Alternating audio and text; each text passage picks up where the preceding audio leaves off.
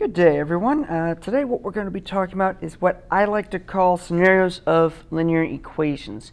This is kind of an odd topic. It's never really a topic on its own, but this is something I put together to demonstrate how we can transition between each representation of linear equations. But instead of using representations, of course, I use scenarios. It's important to know when we have linear equations, there's four different ways we can represent them. And really, we can represent them with an equation, first and foremost.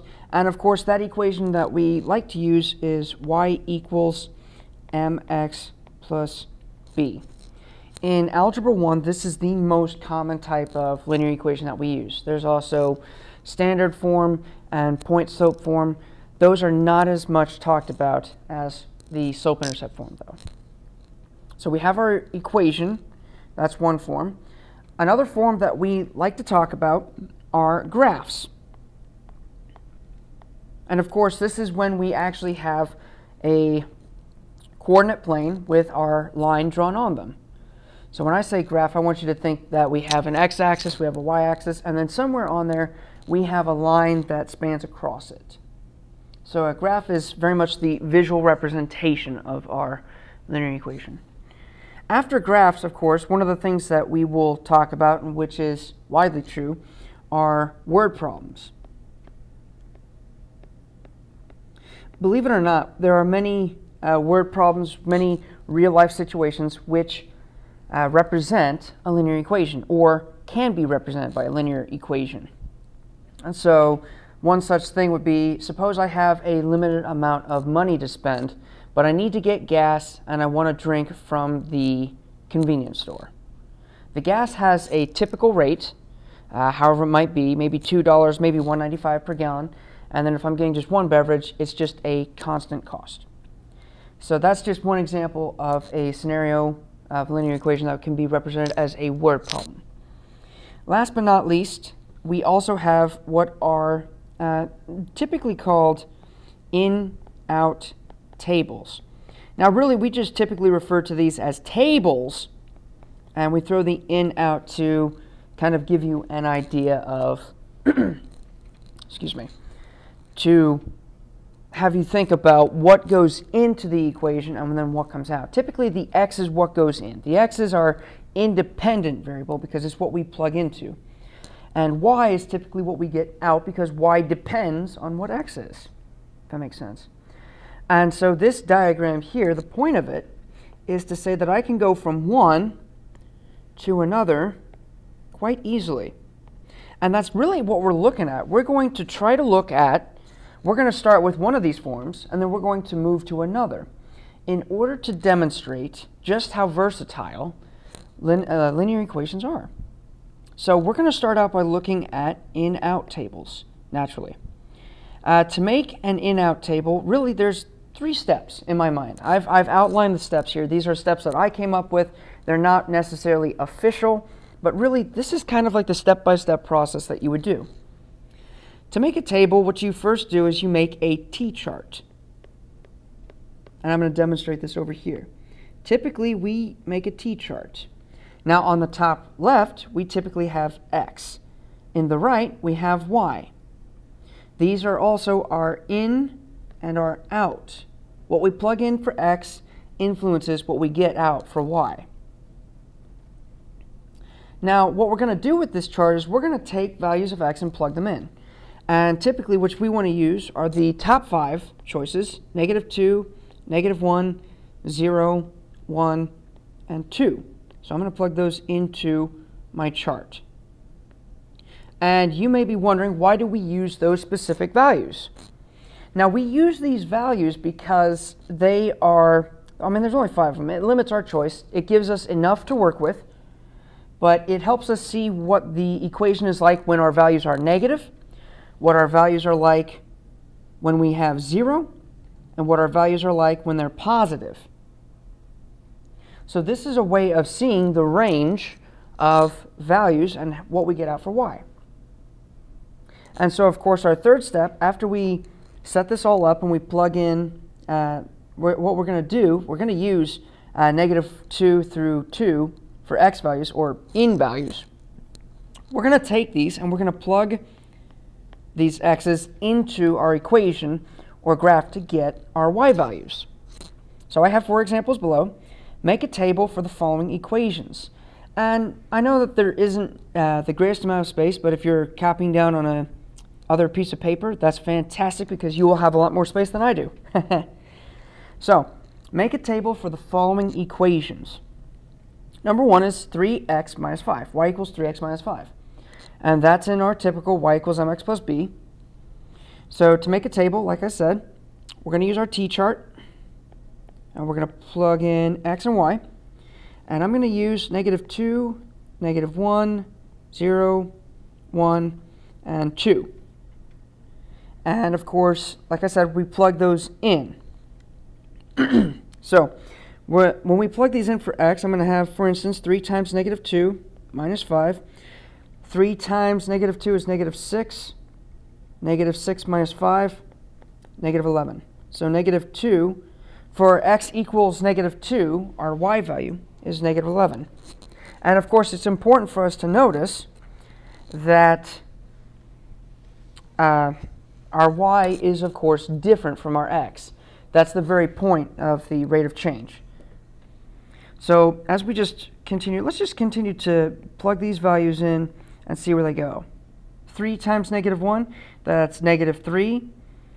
Subtracting 5, -3 minus 5 is -8. 3 times 0 minus 5 is just -5. And you can wait till the end to plug all these values in. You can plug them in as you go. It really doesn't matter. Just make sure that you have your calculations correct. I'm actually going to bring my work over here, and I'll do 3 times 1 minus 5, and then I'll do 3 times 2 minus 5. 3 times 1 minus 5 is -2. 3 times 2 is 6. 6 minus 5 is 1. So eventually we're actually going to cross over and y starts to go positive. But this is our table.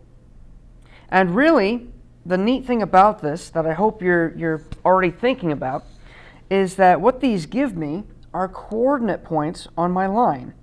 So if I wanted to, I could easily transition from a table to a graph simply by plotting these coordinate points. That's all these are. These are x's and y's of coordinate points. Well, to get this idea down further, let's do example 2.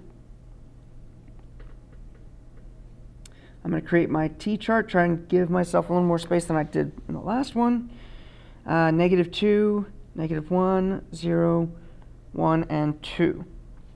Okay, so again, we're just going to try and plug these in. So -2 times -2 plus 6, -2 times -1, -2 times 0, -2 times 1, and -2 times 2.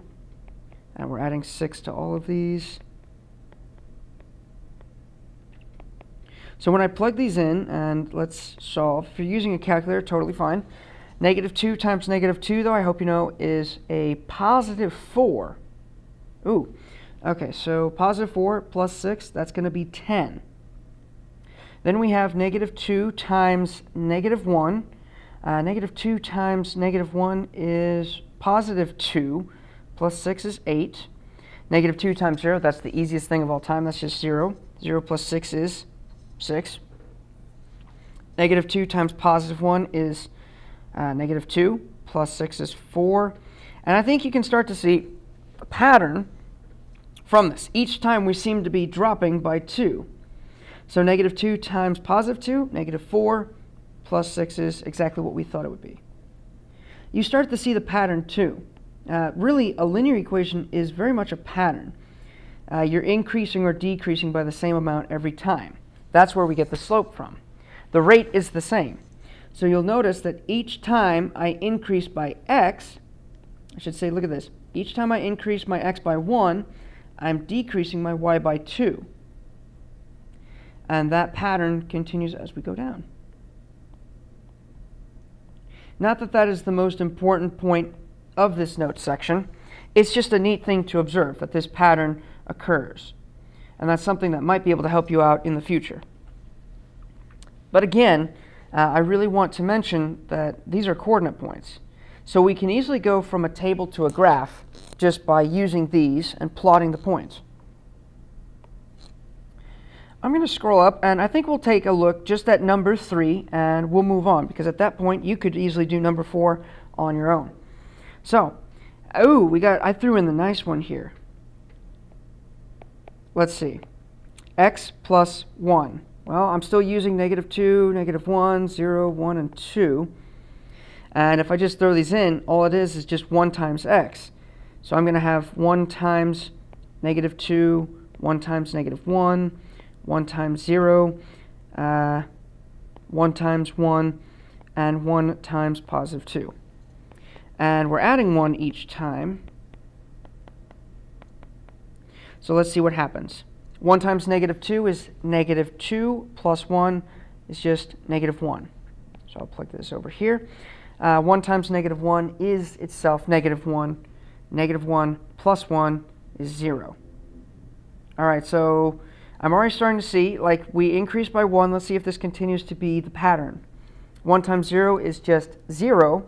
0 plus 1 is 1. Ooh. 1 times 1 is 1. 1 plus 1 is 2. So I have 1, 2. And then 1 times 2 is 2. 2 plus 1 is 3. So it did. It followed the pattern. Each time we increased our x by 1, our y increased by 1. So that's table in a nutshell. And at this point, I think I'm going to change my color. I'm going to go green. Ooh, it's never bad to go green. Now, equations from graphs. This is something that we've already been working on. You might actually, now that I think about it, we would have worked on this previously when we talked about slope-intercept form. But let's go ahead and look at this again.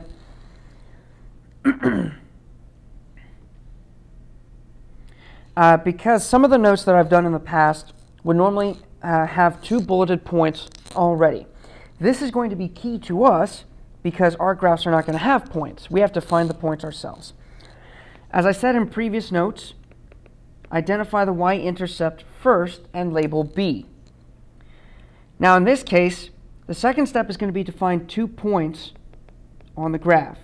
Find 2 points on the graph and use to calculate slope. Then label that M. And then, of course, all we do is we plug b and m into y equals mx plus b. Now, some of you probably already know this stuff, and you probably already get it. So if you feel like skipping it, you're welcome to, but just make sure that you see this first part. Identifying the y-intercept, like I've said in the past, and hopefully you know, we start at the origin, and we go up or we go down until we meet the line.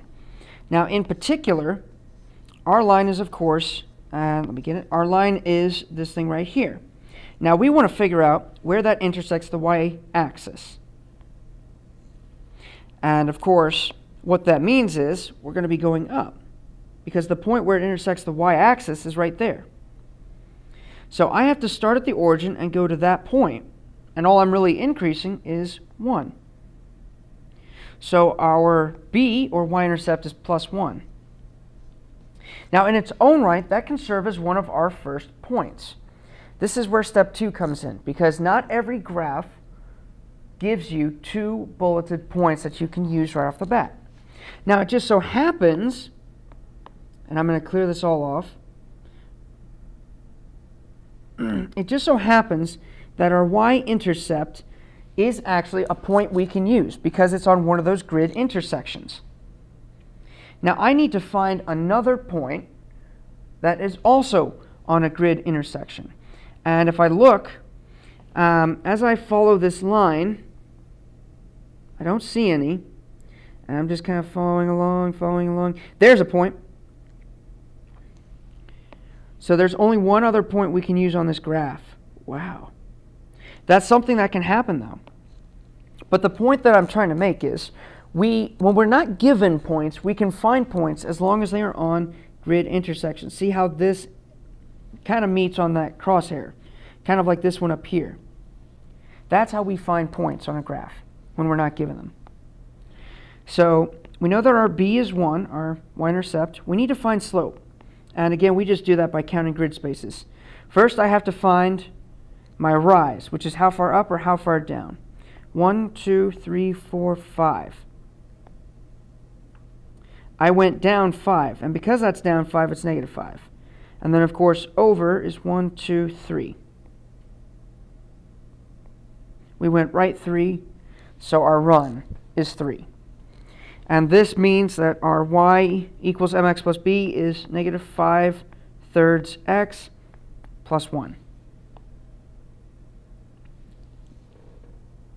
If you would prefer to watch the whole video on slope-intercept form, I do have that already. It's already linked in my Canvas page. It's also here on YouTube. What I would like to do then, because clearly we've already done equations from graphs. We've already worked backwards to get equations from graphs. I just want to do number 6, and we'll move on after that, to re-illustrate how we find points when we're not given them. So again, finding our y-intercept, that's as easy as start at the origin, work our way up or down. So 1, 2, 3, 4. We went up 4. So that is our y-intercept. Again, finding points. It just so happens that our y-intercept occurs on a point. So there's 1 point. Now this is actually going to incur one of our important, one important thing that we can do. I need to look at this. As I follow the line back, again, I'm trying to find a second point that I can use, right? And as I follow the line, I'm just following it down. I don't see another point until I get to here. Remember that what we're looking for, just a general reminder, we're looking for places where the line hits these kind of grid intersections. Now, if you're wondering, how are we going to do slope? Don't forget, we always do this from left to right. So we need to count up and then count right. So we're starting out at this first point down here. And so as I do this, I'm going to go ahead and get rid of that curved line I drew so we can see better. Better visibility is awesome. We're going to count up. 1, 2, 3, 4, 5, 6, 7, 8. Wow. We went up 8. So our rise is going to be 8. And our run, 1, 2, 3. Looks like we only went over to the right 3. So we plug this into our equation. M is 8 over 3. We've got our x plus 4 because that's our b. Again, I know we've done this before.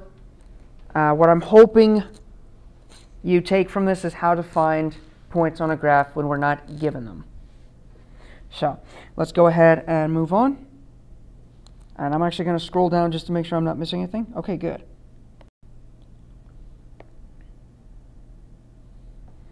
All right, real-world problems. Now, these are going to be our word problems. And I really wanted to throw this in because I've had a number of students in the past who had a dickens of a time reading through word problems and breaking them down. So here's the thing. Whenever we have a word problem, we want to read each problem carefully and make sure that you understand the key information that's given to you. That's why I have that as step 2. Identify the key information. There's a lot of throwout. There's a lot of filler. We want to find the absolute key stuff that we have that's given to us and go from there. We're also going to calculate and identify the slope. Now in this case, yes, slope is m, but we also want to acknowledge that the slope is a rate. Examples of rate being my favorite, dollars per gallon. So if it's $1.95 per gallon, it's $1.95 per gallon of gas. Or if you're traveling at speeds, it's 60 miles per hour. A rate will always give you something per something unit, so to speak. I know that's very vague, but as we get into these examples, I'm really going to try to show you out. And really, I'm going to try to show you what to look for. That's the purpose of this, right? When we look at these problems, they are as simple can be. I didn't want to go far out. I just wanted to pull off the important information. Give you examples that we could relate to. So directions for this, write an equation for these word problems, which we can do. Now, number 9 says, Evan is going to the county fair this weekend. Okay, this is setting the stage. Let me just tell you right now, that's not really important. We're just setting the stage for it. The admission to the fair is $5 and the cost per ride is 50 cents. 2 sentences, and that's all they gave us. We're still trying to write an equation because the equation, though it is not mentioned, what we're trying to figure out is his cost for the evening, his overall cost. And so what you're going to see, how much he spends depends on how much the entrance fare is, the entry fee is, and how much the cost per ride is. And that's actually the key information. Notice that the admission to the fair is $5. Now that does not say anything about per, that doesn't say anything about for each unit. This is just a straight up cost. The other thing that's given to us is the cost per ride. Ooh, cost per ride is 50 cents. I'm dragging that out because of the keyword per. The word per, cost per ride, tells us that this is a rate. What that means is then, this is my slope. So then if this is my slope, and like we said, the admission to the fair is $5, that's just that is a just one-time cost. It's not going to change. It's not dependent on a unit. It is a one-time cost, so that must be my B. The only thing that I want to illustrate further is that this slope here, how do we write 50 cents? I hope you remember that when we write 50 cents, it's going to be a decimal point 50, because this is half of a dollar. But then this stuff, we can take our information, since B equals 5, B equals $5, and the rate is 50 cents per ride, I can just take these and plug them in.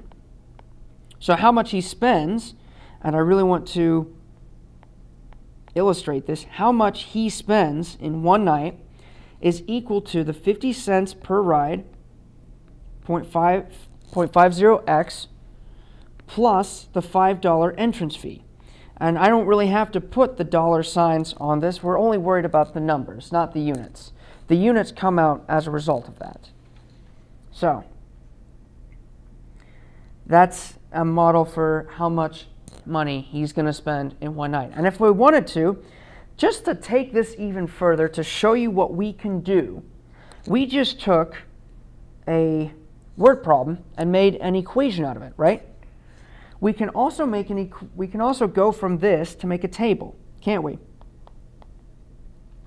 If I wanted to, I really could make a table to represent the number of rides. Now, of course, if he doesn't even go, in this particular case, allow me to say the linear equation would be based on -2 to +2. But really, if you go to a fair, you either ride rides or you don't ride rides. There's no way they're going to do negative rides. That's a silly thing.